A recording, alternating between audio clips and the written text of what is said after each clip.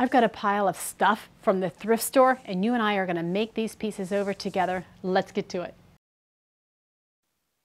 I'm so excited that you're joining me today for this thrift store makeover video. We've got lots of projects to share with you. My name is Cindy, and I blog at reinventeddelaware.com. We love to reinvent and repurpose all sorts of home decor and furniture.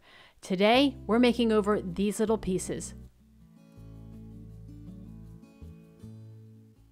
I found these pieces during one of our recent thrift shopping trips. I shared it here on YouTube. I'll link the video down below.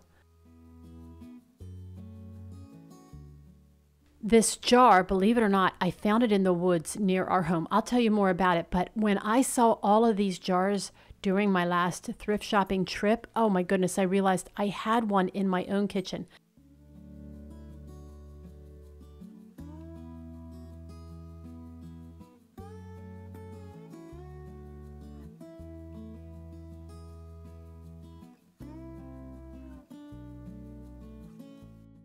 First up, let's work on this jar. All right, so I had this jar in our kitchen for several years now. I use it as our little composting bin. Throughout the day, we save the food scraps, and then my husband takes it out at the end of the day to our garden as a way of composting and adding organic material to our vegetable garden. But when I saw those $35 Hoosier Cabinet jars at the thrift store, I'm sorry, that was actually at an antique store. It was not a thrift store. Priced at $35, you can tell. But anyway, I realized that I had one of those jars at home that I had painted so that we wouldn't see the food scraps in there. Well, I decided to take the paint off. I love using this Ready Strip. It's really easy. There's low fumes. It's kind of safe for the environment. And you can see how fast it's working because I just started to apply it with the chip brush. And as I was applying it, it was literally coming off. This stuff works amazing. It started to crackle up and peel up the paint in a matter of minutes.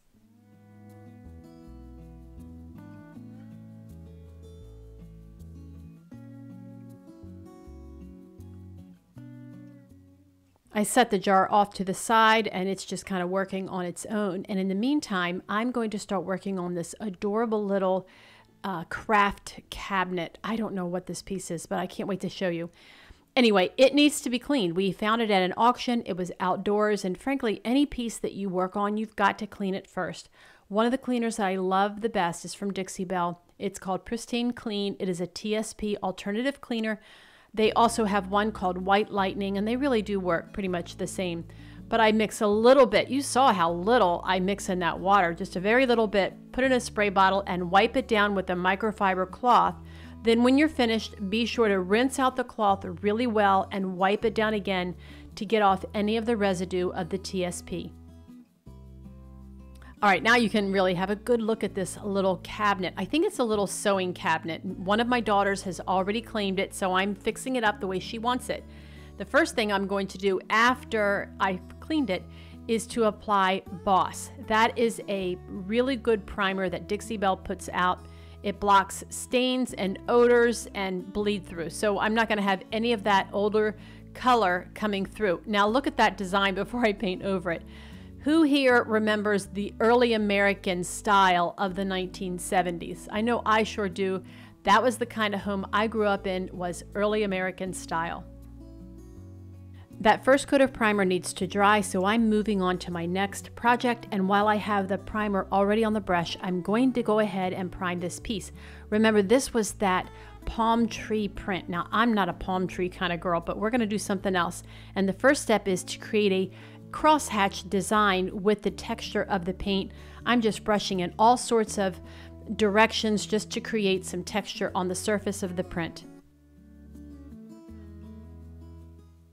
That Ready Strip really worked on that paint. It's all done. I took it outside to the hose and I scrubbed it all off and really cleaned it up well. Oh my gosh, it looks so much better already. Now, when I painted it, I loved that idea. And now that I've taken the paint off, I love that idea. I mean, the truth is, I love change. The little sewing cabinet is going to need 2 coats of the primer because that color that was really wanting to come through. So 2 coats really made a huge difference. There on the right, you can see.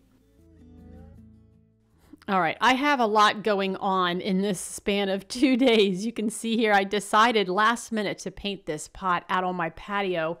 Now, you can find these thrift store planters. Like, you can just find these for a few bucks. In fact, see the one in the background? It has like a lattice design. We found that one at an auction for $2 and I made it over. I have a blog post and I will link that below. I painted that large one you saw there just a little bit ago, and I also painted these two, and I have a plan for these two. I want to attach them together to make them taller. I have a topiary that was just given to me for Mother's Day by one of my kids, and I thought, you know what, it needs to have a statement piece. So I already had these two containers from my garden from 10 years ago. I've had it forever, these two forever. So they're kind of thrifted. Well, they're used, you know what I mean. Anyway, attaching them was interesting. I took that bolt with a nut on the end, and I had 3 of them, and I drilled a hole in it and tried to reach in there. I tell you what, this was a real struggle, but I finally got them attached with those bolts, and they're not going anywhere, but I had to chuckle at myself several times. If you know of an easier way to attach these, I guess I could have glued them, but listen, if you have a better idea of attaching these together, please let me know down in the comments. This worked, but it was a real struggle. Anyway, I had already painted them black when I painted that other one. And then you see here, just like on the other planter, I applied Dixie Belle's Gator Hide. This is an outdoor rated acrylic finish. Easy to clean up, by the way. And it just seals everything in. Several months ago, I bleached a basket, and it kind of created a little bit of a stir here on YouTube. Some people loved it. Some people hated it. Anyway, I don't mind bleaching baskets like this. This one was $1. It wasn't anything fancy. It wasn't an heirloom. Besides the fact the color, I just didn't like the color for our home. So I poured some bleach in a bottle, in a little glass, and I used a chip brush, and I just really worked on it. I allowed it to dry. It was overnight. I let it dry all night long, and I think I put a couple of coats of bleach on there, and then I'll check it in the morning.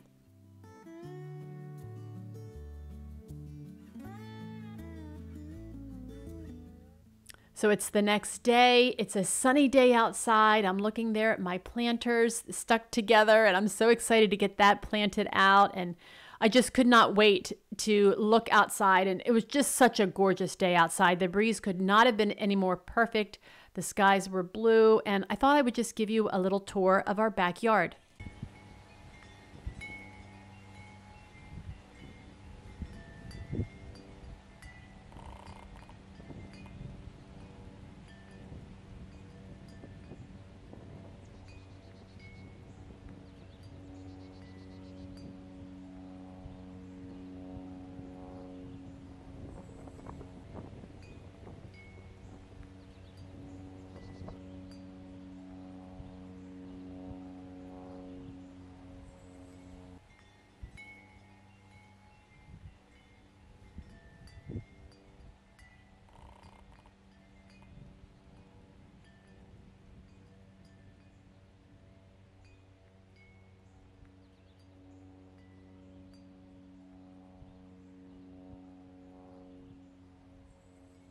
It's time to get back to work, but before I do, I have got to show you the cutest little bird cage. Look at that. Do you remember one of the recent videos that we shared here? I asked you what I should do with this little bird cage. Well, y'all came back like nobody's business. You had so many ideas, so many suggestions of what to do. Well, I landed on this one. I planted a little pot with Sweet Jenny. I mean, Creeping Jenny, not sweet. It is sweet, but it's called Creeping Jenny. And then my husband found this at a yard sale. Look at that. It is cast iron, a little cast iron hummingbird. It's nice and heavy. It's weighted. It just looks perfect hanging off of that. So several of you suggested that I plant a real plant in the bird cage, and some of you suggested that I put some kind of bird figurine in it, and I did both. It hangs by our back door, so I get to see it every day. Both of the planters are dry now. They both took about 1 coat of the paint, and I used Dixie Belle's Caviar. It's a gorgeous rich black. And then I put 2 coats of gator hide over both of the planters, and now all of my planters are coordinating. So you see me sitting that one large planter on that stand. That is a stand from an antique or at least vintage apple press. The other part of this is inside. It's a long story, but anyway, I like to use this piece outside, and I've got it well protected with all that paint and the gator hide. That piece is going to last for a long time, and it makes it so easy on casters to be able to move these heavy plants around. So you see me planting this gardenia, and what I like to do is put the pot into the container that I'm going to plant it in, and then I add fill soil or soil all around it to fill in around the edge. Then you can lift out that pot and remove the plant from the container and set it right back in there. You have a perfect place to plant your plant. That's a lot of planting, but anyway, it's an easy way to get a large plant planted in a container like this.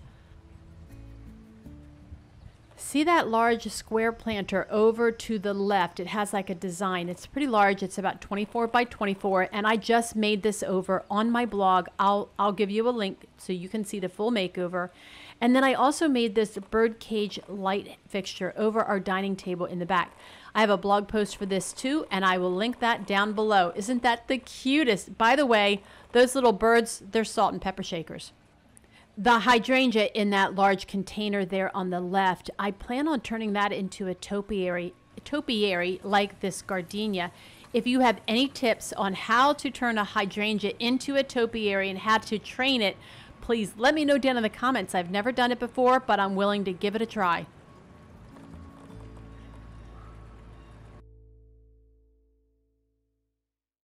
All right, I have a big plan for this sewing cabinet, and it's not just solid paint. It's going to be a layered process, but the first step that I need to do is paint it this base color, and it's called buttercream.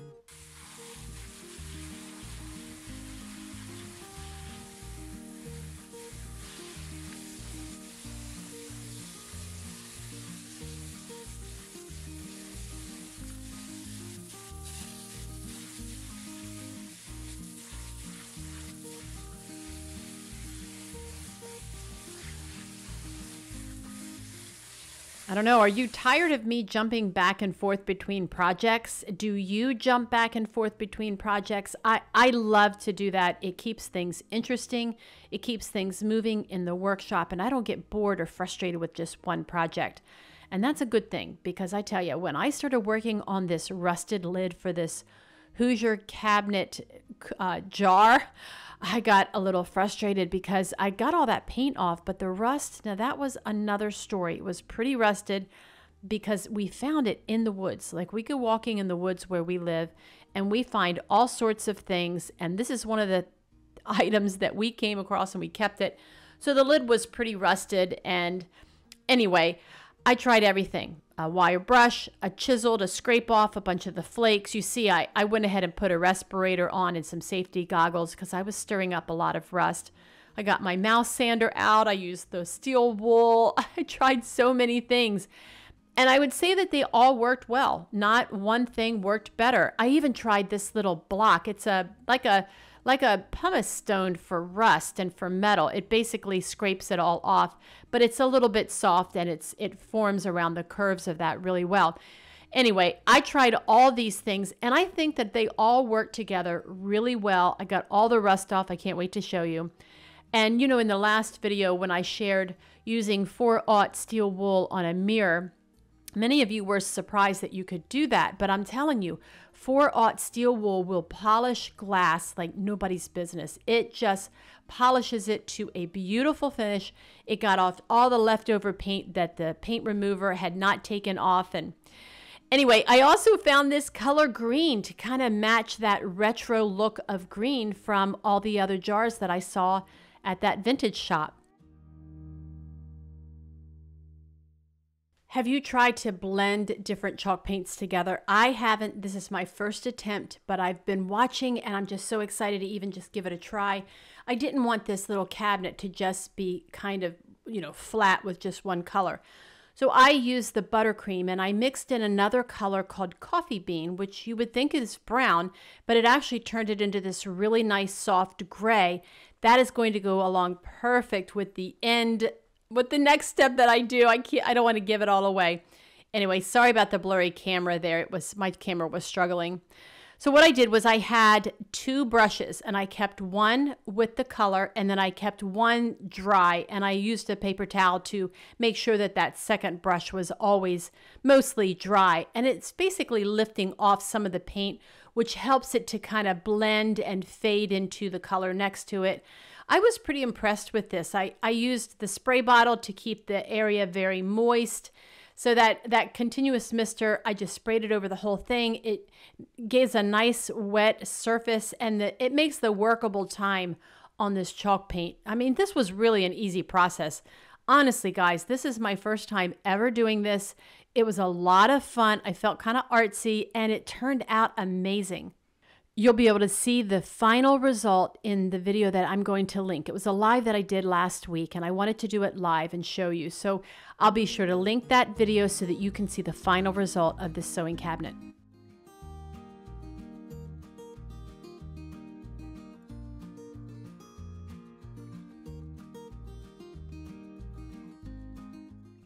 If you have any questions about this process, be sure to ask down in the comments below, and I'll do my very best to answer them. Also, the Dixie Belle website has a custom color mixer, so you can take any colors that you have on hand of Dixie Belle paints and put them in this digital mixer and see what kind of color you come up with. That's what I did with the buttercream and coffee bean, and I'm loving this gray color.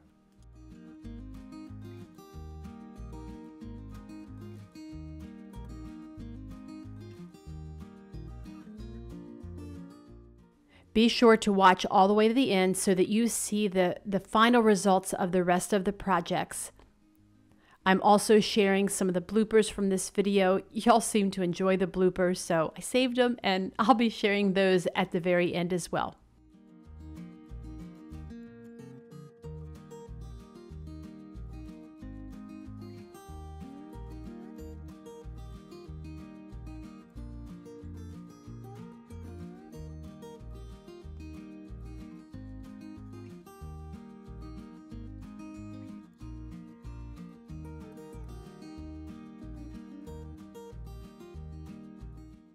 The basket didn't need much help at all. I think, what did we pay for this? $1 or $2? It wasn't very much at all. All I did was take a stiff waxing brush and some white wax, and I just brushed it all over. I didn't work it all into the crevices because I didn't want to. I like the two-tone look, and I can't wait to show you what I do with this at the end.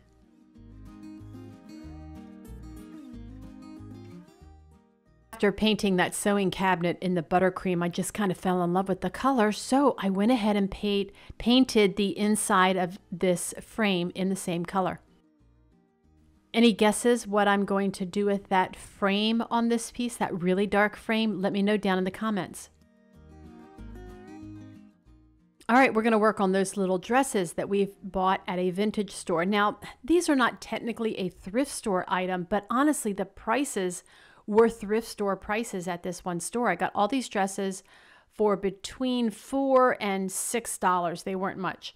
I just took a little basin of water and some Castile soap, a very small amount, and I just hand washed them. Now, if you want to put these in the washing machine, you can, but I would put it on a gentle cycle. I just wanted to play it safe, and I washed them kind of old-fashioned, and look how dirty the water got. I couldn't believe how dirty it was. Anyway, this was super easy. I just washed them. I let them soak a little bit, and then eventually I take them out to my hose, and I just rinse and rinse and rinse, and then I get to hang them on the clothesline. I don't know, that's a lot of fun. Do you still hang clothes out on the clothesline? Be sure to let me know down in the comments. It's something I enjoy doing, and I'm wondering if you do too.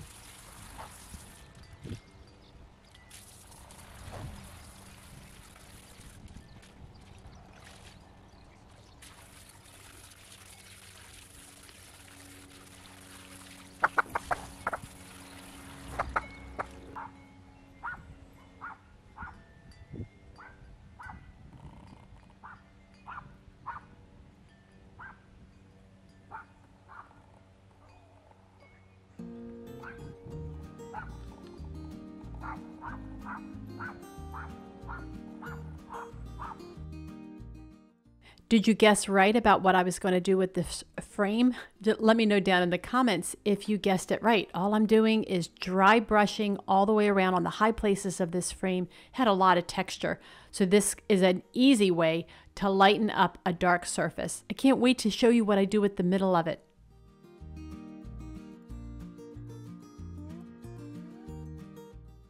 All right, this piece was not technically a thrift store find either. It was in a vintage shop, but it was only $14, and I think that I wouldn't have paid much less than that in a thrift store. And frankly, I've never seen a butter dish like this. It's oval, it's small, really small.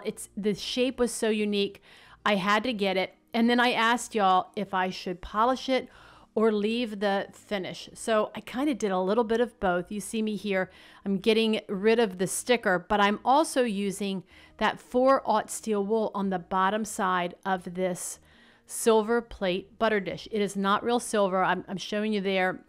If I can read the sign up close, I'll put the text here so you can know what it is. But anyway, I took that 4/0 steel wool and I just polished the underside of it. So I kind of did both. I left it tarnished on parts and I left it polished on parts. Let me know which is your favorite, polished or unpolished.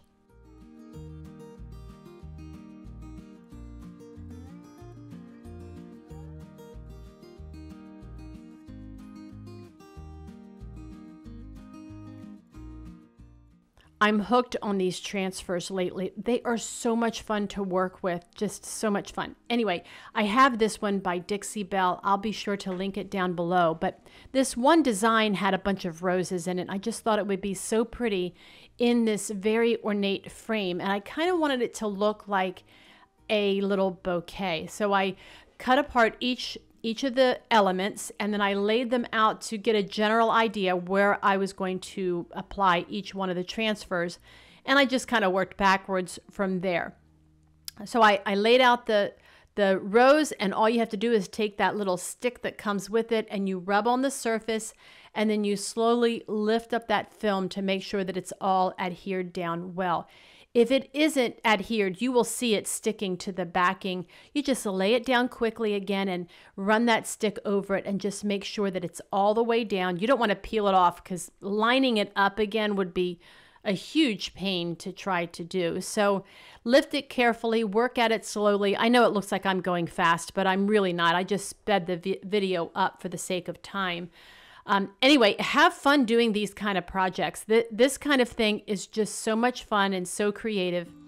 And by the way, to seal this, super easy. You just take this spray wax by Dixie Belle, you spray it over the whole thing. It's going to seal the chalk paint, seal the frame, seal the transfer, and look, you have a nice little work of art. Back to this sewing cabinet. Oh my goodness, look what's coming up in that video.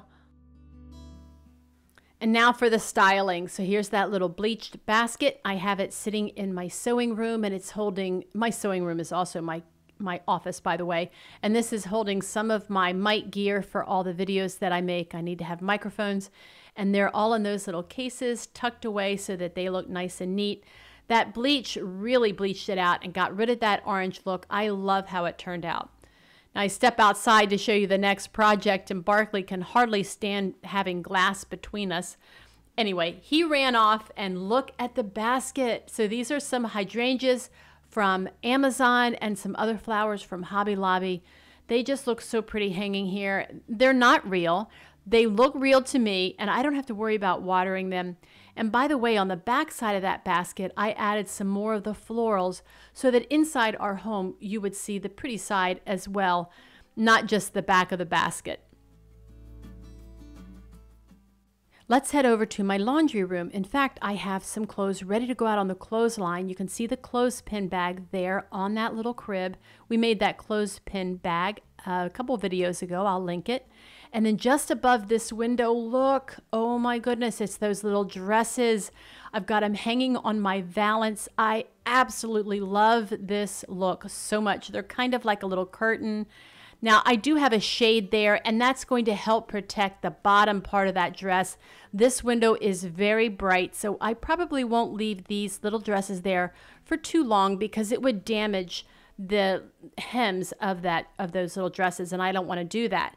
Now, over my washing machine, I already had these two little gowns, and they help to conceal the messiness that's behind those cabinets.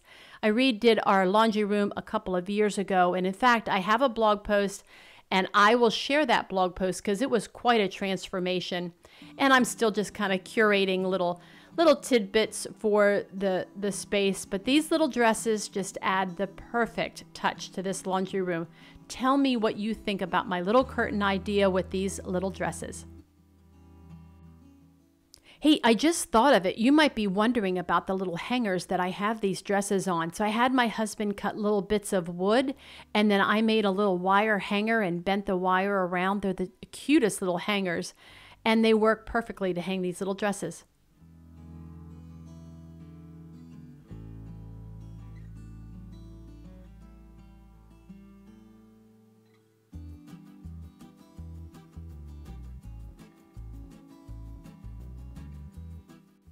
Here's the back side of that little butter dish. Look how nicely it polished. So we have that side, but we also have that side. So you tell me, do you like the tarnished look or do you like the polished look? I like them both, so I kind of did both here. Now listen, another thing that I wanted to mention is that I like to use the pieces that we find at thrift stores and vintage stores. I like to actually use them. So I'm going to be using this butter dish, and I'm going to put homemade butter on it. I started making butter. It's super easy. I think I shared that in my Spend the Morning With Me video. Like I said, I'll have that video linked below. Butter's so easy to make. So anyway, I took a little chunk of it out of the freezer, and I put it in our little butter dish. That's about the equivalent of one stick, but you can see I can't get the lid on, so I had to chop it in half, and it was frozen, so yeah. Anyway, I chopped that butter in half and made it just the right size to sit in that butter dish. It's just so cute. So I have another question. Do you keep your butter out on the counter or do you keep it in the refrigerator? We keep it out on the counter, and I keep a small amount at a time so it doesn't sit out there very long. Look at the jar. It turned out so good. Like, even that green to me looks very vintage. That color couldn't have been more perfect. We're going to use it to hold our coffee for the mornings. And yes, that is a wooden coffee scoop that my husband hand carved. Isn't that amazing? But anyway, the coffee, well, it just looks better than that plastic Folgers container, don't you think? Maybe you're wondering what in the world. So this is my office and sewing room and photography room and all the things. This is where I do it. And I need a pretty little spot in this room because for the most part, it stays messy. So I took that gorgeous piece of artwork that we created and I made a pretty little spot in my sewing room.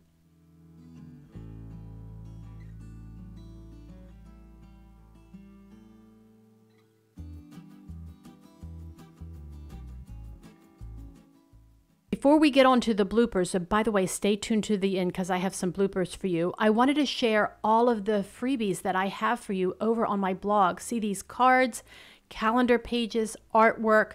I've got all sorts of freebies. I've got a sign up form down below in the description. Sign up and you can have access to the freebie library. Also, be sure to watch the video so you can see what I did with that sewing cabinet. This is a little test. Where is the mic button? Daggone it, where is that? I don't see. Okay, we can see everything. There, there, there, there. Yep, face tracking. Where's face tracking at? Is that on? Yep.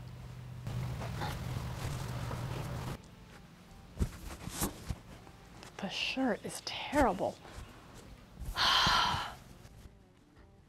Okay, here it goes. What is the hair looking like? Well, this is just how it is. Stuff. There is no work to make it over.